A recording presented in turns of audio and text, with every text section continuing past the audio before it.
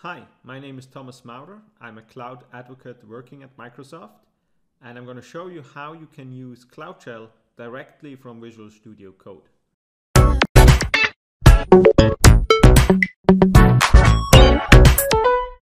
Here I'm in Cloud Shell, and it's great that I can use this web-based solution to basically access my Cloud Shell.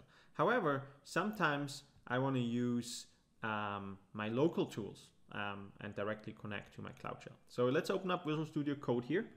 And the only thing I already have done is I have installed the Azure Account extension. If we have a quick look at that extension, I can see you can do a couple of things like sign in to my Azure account, have a look at my subscription, but very interestingly, I have a command to open Bash and PowerShell in Cloud Shell. So let's do that.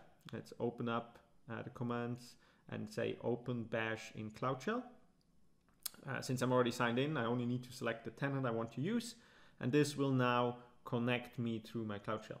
Let's zoom in here a little bit. So you can see here I'm now connected to my Bash experience. If I have a quick look here, you can see I'm running now in a Linux container. So my Azure Cloud Shell is a Linux container. I can also browse. I can go to my cloud drive. I can see here that I have my scripts folder. I can exit the script folder, and you can see I have the files I've stored on that cloud drive. I can also exit that, and I can obviously also connect to the PowerShell experience if I want to. So let's open up PowerShell Cloud Drive here in my Visual Studio Code.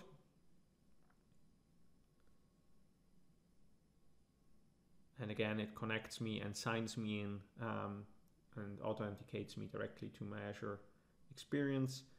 And then I can also reuse the Azure Drive, for example, to basically list all my subscriptions. So this is how you can use the Azure Cloud Shell directly from Visual Studio Code.